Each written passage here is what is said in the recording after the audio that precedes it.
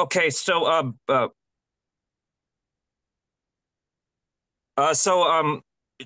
do want to make clear it wasn't the store owners; it was the guys coming to the store who were also Arabs. He had asked me a question, and like somehow like he guessed I was Jewish. He's like, "Are you Jewish?" And I said, "Yeah," and then they pretty much beat me up. But the week before was the exact opposite. Details. What did they The do week, to you? What did they do to you? well, they tried to beat me up. Like it was like I mean they didn't get very far because the What did store they manager. do? Did they use their fists or their No, feet? no, they What? just tried to take me by the shirt, and the one guy tried to raise his fist, and then the store guy, he was also Arab, says, "Hey, you can't do that near my store." He said, "You guys have to go." Very nice. Um, yeah, the week before it was kind of the opposite thing. It's these people were like like found out I was Jewish, and they were not Arab at all, and they were like, I just want you No, to no, know that I no. support. When they were talking about, the first incident, we haven't finished. So they Oh, thought okay. that you were a Zionist because you said you were Jewish. Is that what it was? I think that's what it was. I think that they didn't like. I think that they didn't distinguish. I think the store manager did because most of the store managers that are Arab, they know this stuff already because they have a lot of Jewish customers, and a lot of Did the you Jewish did customers. you did you explain your condition to them? To the guys that were trying to beat me up, I Yeah. didn't get a word in edgewise. The guy had kicked them out before they could really get that far. Okay. Uh-huh. But it, Yeah, it was you it have to was like you have to like be very quick. See, I Whoa. do that, but the problem is socially, it gets awkward and redundant to certain people who already know these things. And like usually the store managers, they know these things typically, Yeah. you know, they usually know they're in the know about that stuff. Like these were random. These Arab guys were random, not the store owner who also is Arab. He already knew all this. In fact, well, I don't think he knew me. He knows about those things. He typically doesn't just, because that's kind of how the culture is out here. That the you know what um, which is why I don't like to talk about it as white people because Arab petty bourgeois people are usually very educated about the difference between Jewish and Zionist. Hmm. And I don't think about the class. I know that this is something you're not supposed to do according to communists, but I don't typically think about it as a class thing. I think of everything as caste. So like yes, there are differences in privilege, but like I think what really sets it off in a settler colonial country like the United States is more your nationality is what constitutes, forgive me, the class a lot of times, particularly out here. Okay, but like we've been working a long time, to educate, the Arab and Palestinian population. That's the difference, between Jewish and Zionist, and the all the Arab Palestinian tendencies, have adopted, the distinction between being Jewish and being a Zionist.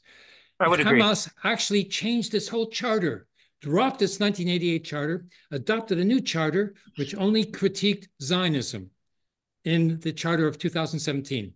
But the Zionists that I meet, on the vigil, in the Jewish community on Sunday every week, they don't know this.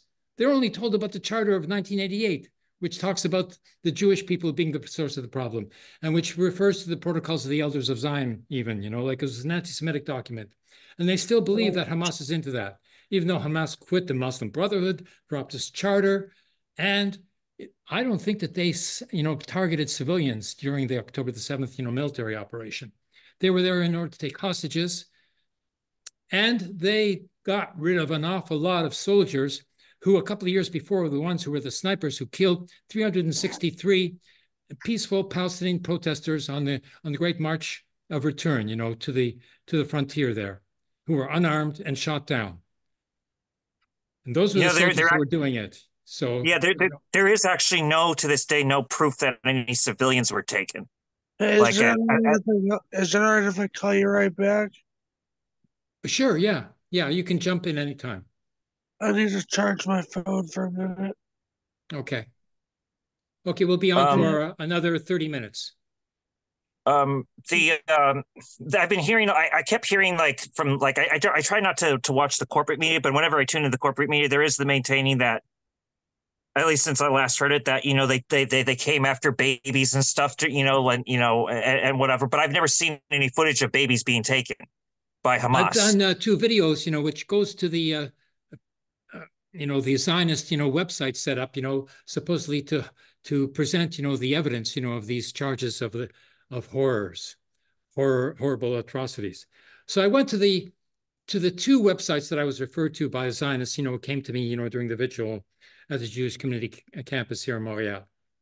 One of them, had a list of all the horrible atrocities, and you're supposed to click on it, to see the videos of the atrocity. But when you click on it, there were no videos, none at all. So I did one video, to demonstrate that, and recorded, the screen, as I was trying to find the videos. And that was not the one that's called, like HamasMassacre.com. And another one that I was referred to called Hamas.com. I went to that, and they had videos. They had all the charges, of all the crimes, the horror stories. And then, I went into each of them, and there were some videos there, but they were not about, what the title was. There was no videos of, 40 beheaded, burnt babies. There was no mass rapes. There's, then there was nothing, the videos that they showed were only the body cams, that the Hamas fighters themselves, had recorded and were later killed, and their body cams were recuperated by the Zionist military. And they took these videos from the Hamas fighters and they put them on the website. And what they showed was the Hamas fighters, soldiers, taking hostages, not killing people, but taking hostages. And in a somewhat, rough way, but not even brutal, so, it proved the opposite of what they were contending. Now, yeah, I would figure so, because I've seen a lot of footage of after October the 7th of, the IDF attacking.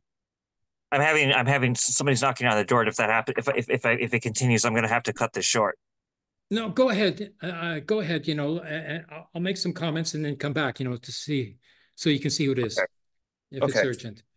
Okay. So I made the second video of the other website, the Zionist website, which serves to prove that there is no proof as to the allegations made out of the atrocities supposedly committed by Hamas on October the 7th, because there weren't atrocities. The atrocities that were committed by the Zionist military.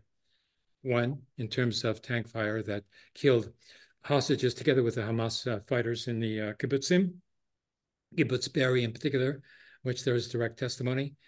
And also the videos from the Zionist military, which show the Apache helicopters targeting vehicles that were fleeing from the Nova Festival site. Some were fleeing towards Gaza, which is presumed, to have hostages and fighters together. They were destroyed. And the others were just, festival goers who were fleeing and were held in place, by the border police, who wouldn't let them get out. And they were destroyed as well by the Apache Hellfire missiles, which were targeting them as well, even though they were trying to escape from the battle area. Initially, I just want to make sure you couldn't see my daughter in the frame, could you? No, just something on the wall there. Okay, perfect. Yeah, because it's really chaos, and I'm trying. I have, like I said, I have this to-do list and everything. But back on the topic, I have seen a lot of footage of the IDF bombarding the Palestinians since after October 7th. I've not seen like actual civilian attacks of Hamas taking, like the horrendous stuff. Like, I know that they took hostages. That's all I know. Yeah. As I was saying, the body cam videos that are shown by the Zionist military that were taken from the Zionist fighters who were killed only show them, taking hostages, not killing civilians. That was not their objective. That's not what they had done. Unless, there was a civilian or a reserve officer, as they're called, who took up a gun, and started shooting at them. Then they got shot back, of course. But otherwise, there was no intention, to massacre or carry out a genocide or mass rape, all the Israeli women, as if, this is what, Arabs are supposed to be doing if they get their freedom. This may be a bit radical, but I'm so tired of hearing about terrorism. I want the word deodorized, because why is fascism a deodorized word? But we're injecting steroids into the word terrorism. I don't agree with, me. I think the terrorist tactic has always been stupid, but it's an underdog tactic. The idea that the terrorists are going to take away everything or they're going to hurt your children, it's so fantastically absurd to me, because that's not, it's a cliche, but it's a true cliche. Terrorism is what the big army calls the little army. They call them terrorists. Mm-hmm. The scary thing, and this is actually one of the problems in Arizona, is the word fascist is very not scary to a lot of people out here. Like it's deodorized. And yet there's a lot of fascists out here, but that may have something to do with it. I mean, among a lot of the LGBTQ plus in Arizona, they are afraid of the word fascist, like for obvious reasons. But like, why is the word fascist deodorized, but the word terrorist is not?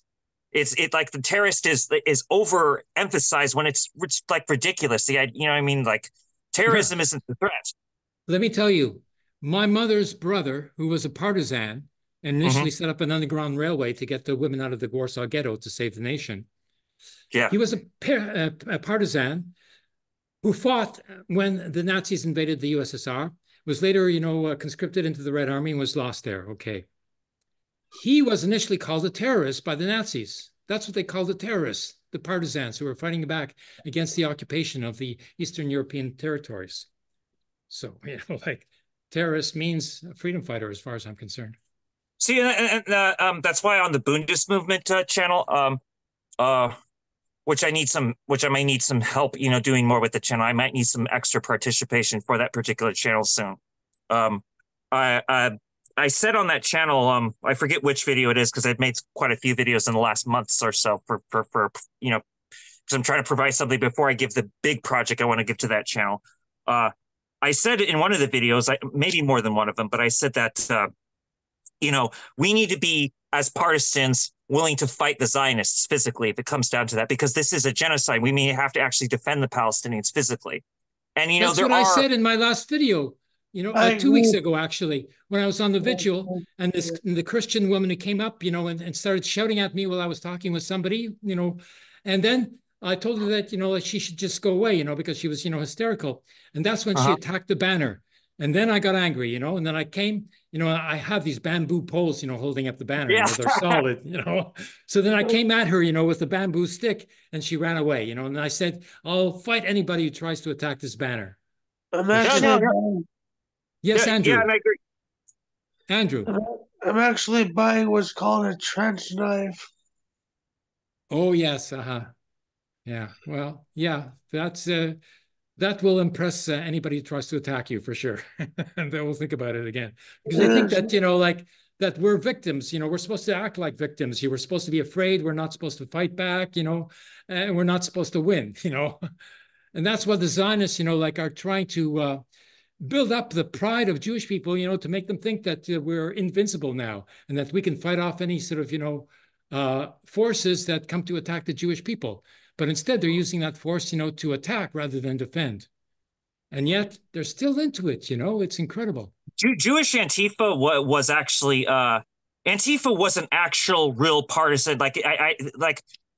This is one of the reasons why I think that the Bund's history is often deliberately forgotten, is because it ties directly into the Antifa of Germany, the Antifa of Italy, and the Antifa in Poland was majority Bundist, actually. Mm-hmm. Yeah. And they were all connected. Like there was yes, the Marxist Leninists of Germany. They were very radical, actually. That the anti-fascist action, but they were in contact with the ones in Italy, and they were all in contact with the stuff in Warsaw, which was all Bundist. So I think that's the funny thing is, Antifa is being demonized because they don't want you to remember that Zionism had nothing to do with Antifa. Nothing. Yeah. In fact, we didn't. We had the Bundists. We actually, if anything, were actually on par with anarchists and Marxists. If anything, like we had our sectarian problems with them, but we had way more of a connection to them than we did the freaking Zionists. That's history. Yeah. And also in the 1905 revolution, the Bund was in united front with all the other revolutionary tendencies. Yeah. And they were the heroes of the 1905 revolution. They're the ones who fought off, the police and the military for a while. And that's the thing is we're getting back to that with people of color wanting Maoism over just Marxism, Leninism. And, not that Marxism, Leninists that are principled can't be involved, but like it's Maoists that are relooking into Antifa, I've noticed. Like Irish Maoists, Black Maoists, anarchists are very good at Antifa. But like the police, the ghetto police, the Jewish people that were like acting as middle management for the Nazis, they were majority Zionists. And that's actually on record. Like I don't know where to find the records, but I used to see certain records like information, back in the 2010s when there was more stuff. The Zionists were a majority of what? The ghetto police that, okay, so there was the capos. The capos were 70.1%, Zionists. Yeah. Yes. And see, that's the other part of this, is that not only was the majority of partisans Bundists, and when not Bundist, the Jewish partisans would have been Marxist or anarchists, and if anything, like they Zionists later came way too late into the partisan movement, and not enough of them. And when you look at I don't know how many of the Kappas were Zionists, but I'm pretty sure it was a majority. I don't know the exact number, but that was actually. I just told you it's 70.1% because I read it. Okay, all right. So that's the big thing. What's that? I think that this. No, Andrew, what's that? What about Abba Kovner? Oh yeah, it sounds familiar, but I don't remember what the story is about. He led this movement called Nakam, actually, and he killed about 600 SS prisoners of war. They killed them as prisoners of war after the war, or what, during the war? Afterwards, and he actually went on to form Israel. So he was a Zionist partisan who.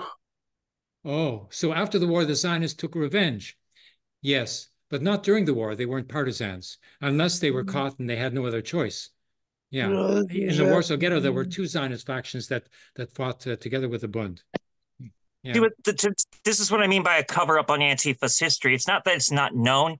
It's nobody in the establishment wants younger people to know this, because younger people are interested in these factors, and what that shows is who was in Antifa, the Bund, who was in the Kappa, Zionists. My ancestors were actually labor activists, and before they had to leave in 1905 during a pogrom.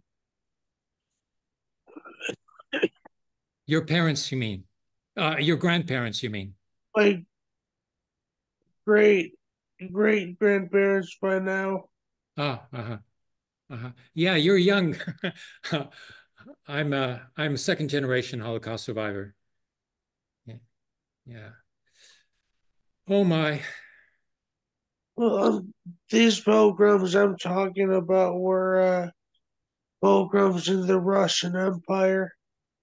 Mm-hmm. Is that I like the flag in your on your wall behind you, but it looks like the Russian eagle, double-headed eagle with a communist star on a red background. It's like Albanian. It's the People's Socialist Republic of Albania. Oh. And here's the Palestinian flag. Yes. I have a small Palestinian flag. It's not very impressive. I mean, I guess Albania is Muslim, of course. Albania is one of the two countries in Europe that actually helped the Jewish people escape, from the Nazis' Holocaust. Albania and Denmark, and all the rest. I'm sorry. Go ahead. All the rest, like the best was, let's say, France, in which 40% of the Jewish population was killed off. Holland, about the same thing, or maybe 50%. Of course, this is the best I got. This wasn't very impressive. It looked a lot bigger when I ordered it online. It's not very impressive. I'm talking about the percentage of Holocaust victims in each of the European countries, in contrast to Albania and Denmark, in which the Jewish people were saved. But the other countries, the percentage of Jewish people who were lost was between 40% and 90%, as in Poland, like my family. What about Belarus? Belarus, I think, was about the same as the other countries there. Eastern Europe, is like a very high percentage, that were lost. A really good argument for the civil society over the state is Denmark, I think, because Denmark had been occupied and a lot of the people in Denmark didn't want to hand over Jewish people. Because they had gotten so close because they lived door by door with each other. So that's one of the reasons why I'm just not interested in talking about campaigns, because like a lot of people out here are very, very who are radical and who don't like what's going on in Palestine. They don't care to get into the politics because there's the people, but if the people have no representation by the government, the civil society does start to self-manage. It's starting to do that in the West Coast and certain pockets in the Southwest out here. Like it's starting to happen, and a lot of times you'll see that Arabs are organizing around this, and there's a whole campaign to dump Biden out here right now. By the way, like you ask them who you're voting for, they say we're not voting. Like vote to sabotage. I said they found this too scary to say. I'll say it, but they're too scared to say it, and I understand why, because they'll be targeted quicker than I will if they say it. And I said, well, we need to make a new slogan: make treason popular again.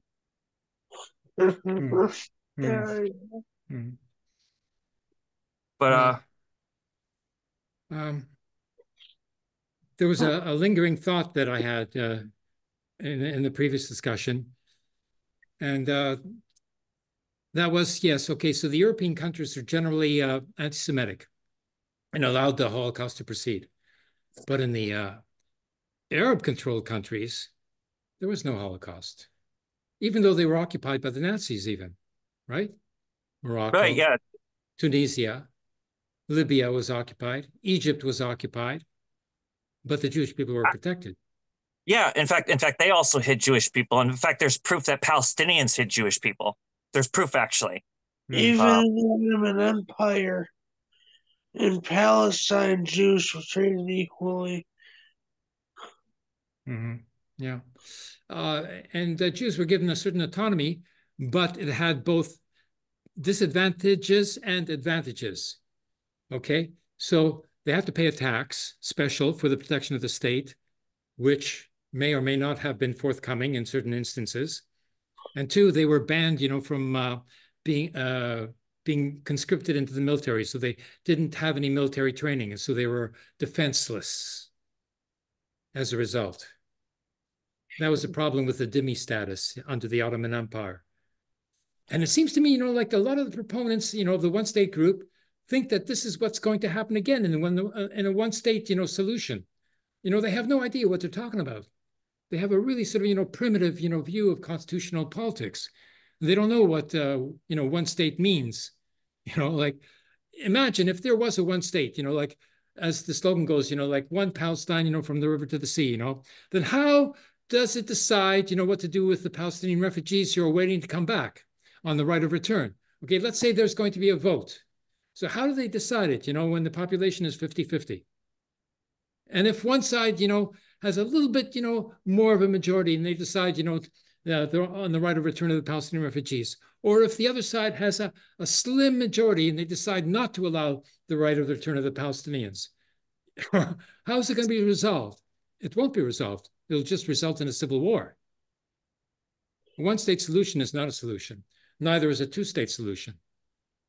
That's the two-state solution. The two-state solution is one of the most dangerous things to ever push, because I know that this is not said a lot, but if you think about it, we already see what we already have the two-state solution. That's kind of the issue right here, is like because Palestine's already recognized and it has no power. It has to see at the UN. Recognized. It's not recognized. Israel hasn't recognized Palestine yet, and the UN has not recognized Palestine as a voting member of the United Nations. It's only recognized as an observer state in the General Assembly. But that's going to change now. Palestine is going to be admitted to the General Assembly, and Israel may be suspended from the General Assembly, and then they'll vote for sanctions, etc. But isn't the United States still going to veto it? Because General Assembly. They don't have a veto in the General Assembly, and anything that's voted, by 2/3 absolute majority, is more powerful than a veto. Okay, but thank you for clarifying that, because there was that thing that the state of Palestine had been recognized, but the UN is so complicated. Like I don't know. Like I think the UN Security Council should be abolished. Actually, if we're talking about the 5 countries. Yeah, there's a big reform movement now, by the third world, want to change the United Nations. But There is a provision for overruling a veto in the Security Council by the General Assembly, in which 2/3 of the delegates, would vote, an absolute supermajority, as it's called, including, and that accounting includes, the abstentions. So the abstentions would count as a vote against a 2/3 absolute majority. But I think Palestine could get that, and they could overrule the veto in the Security Council as a result. This was a provision in the United States, built into the Charter of the United Nations, because they wanted to be able to overrule any Soviet veto, but it's never been used. And now it can be used against the US veto. That's very interesting. You know a lot about the inner bureaucracy of a lot of this. I've always found all that confusing, because like if you think about the auto determination of peoples, like there's a lot of bureaucratic red tape that nobody wants to see anymore. Like they always say the toothless UN, but the concept behind what the UN represents is a good idea. And there are like proposals even to an alternative to the United Nations, but like within the United Nations itself, there does seem to be more radicals trying to get in there. I don't know how the process works, but like, well, the Third World Revolution has taken over the United Nations General Assembly. Since the United Nations was set up and all the colonies became independent and became affiliated under the pressure of the USSR, and all of a sudden they had a majority. And that's why, the Security Council, United States wants to keep its veto there, because they're afraid of the Third World and General Assembly. But I think the structure of the United Nations is faulty in the first place, because it's based upon the recognition of nation states. Yes. And this is false, because if you look at the number of nations actually that exist in the world's people's cultures, you have 3,000, nations in the world. But and some have 194 nation states. Some cultures are tied up with the land, and some cultures are organically nomadic too. And this is never put into the consideration with like you can always tell when people keep calling every country in the world a nation. Like people still say that, but America cannot by definition be a nation at all. That's not possible. No, it's a state. One of the things confederation, basically, it's a confederation of states. Yeah. Yes, and not even of nations. Like when you think about it, because nations don't have actual autonomy within those states. That's right. Yeah, like the Black nation, for instance. Yeah. Right. Yeah. But with 3,000 nations in the world, substantial nations, and only 194 nation states recognized in the General Assembly, there's got to be a big change. There's got to be some sort of means of, representation for all the nations that represent civil society and not the state itself. The state is bourgeois, so the United Nations is bourgeois.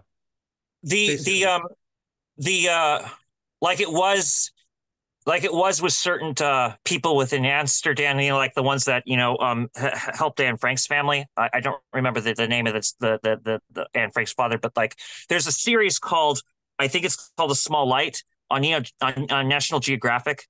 It's actually a movie series. I don't know if it's a 10-part series or what, but it has to do with Anne Frank's father and the partisan couple that took over the store when he had supposedly disappeared. When he didn't really disappear. But like we're seeing replications of that, and to a certain extent, like not like exactly like that, where you have to be afraid, your friends are going to be taken away right away. But there is a concern by a lot of Arabs who are drawing parallels to the Holocaust and what's happening with the war on Gaza. And I'm of the same mentality of that. I think that we should be prepared for it, because Trump was openly talking about stopping like he was saying openly racist stuff, like more than he had before when he was president. He has spoken in terms of trying to wipe out Palestine, and he's spoken in terms of not of ending mixed racing and stuff. And Biden, I don't think Biden's going to get a second term. Mm-hmm. Mm-hmm. And my analysis of it is that the establishment wants to keep Biden, but nobody likes Biden, and Biden keeps doing it. Seems to be kind of senile. He seems to be making way too many Freudian slips, and they don't trust Trump. but Trump will probably get it, even if he's in prison. Like, in fact, if Trump went to prison, I'll tell you what the culture of white supremacy is in the United States today. If Trump was to go to prison, that would boost his credibility to the Republicans. So he could actually he can't be convicted before the prison. election. His judicial process is supposed to come to a decision at a later time, in which he would presumably, already have been elected. So he's calling for the recognition of immunity and impunity for the president, as if the president were a king. And this is before the Supreme Court right now. It's funny because ever since the Patriot Act, we don't have much time. We only have a few minutes. So okay. Let's each take a minute to conclude. Okay, Net, go. You've got a minute. Well, I have to say good Shabbos and Shabbat Shalom because I'm gonna have to prepare for the Sabbath. But I really think we need to just stop being scared, because there's so many of us of different backgrounds, Mexica and Mestizo Mexicans and Black people and Arabs. So like Jewish partisans, we can, like, there are a lot of these places we can openly talk about being partisans and nobody does anything because they're all of the same mindset, because we already know that fascism is here. We're not sure exactly what form it's going to take right now, but it's already here. And, we need to openly talk about being partisans and taking up arms to protect Palestinians. And I thought of having a Jewish migration all the way to Lebanon to become Lebanese citizens and, aid Hezbollah. I've even thought in those terms because, contrary to popular belief, Hezbollah doesn't hate Jewish people at all. They never have, actually. I thought of a place to move as well. Okay, Andrew, what are your concluding remarks for this recording? Spokojnej nocy and Shabbat Shalom. Shabbat Shalom. Okay, get Shabbos, as we say in Yiddish. And other than that, other than that, I'd like to say there's this oblast, so to speak, this region in Russia called the Jewish Autonomous Oblast. Yes, this is where we want to put the Jewish International Bund, actually. Well, you do. I don't think it can work. Well, a lot of people. It's been thought of by a lot of people. It's not just me. I just happen to be one of the ones that's stubborn enough to keep with the idea. I think Upper State New York is better as a territorial base. In Baltimore. But I can see why you say that.